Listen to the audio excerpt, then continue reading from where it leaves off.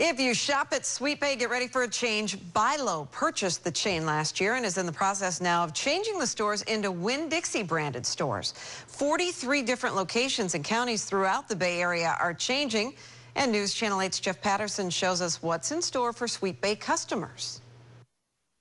Just days ago, this was a Sweetbay store, but the sign on the outside has changed, and in a few days, when it reopens, customers will see change inside and out. There's a flurry of activity going on here. How do you turn it over top to bottom with what like this guy's doing? Well, we start with deep cleaning. Joy Medina is the regional vice president for Winn Dixie and took us inside as workers busily made the transition. But not everything is going.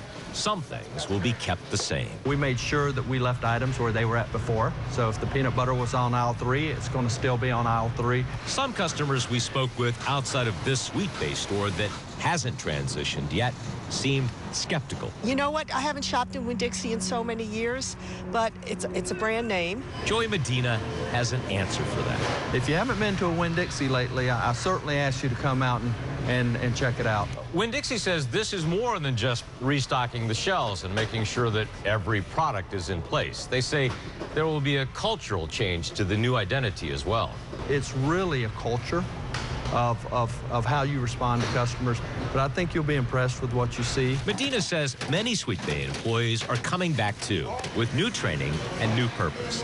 That's important for shoppers like Lizzie Rushing. I love Sweetbay, and I'm glad they're keeping all my friends in there.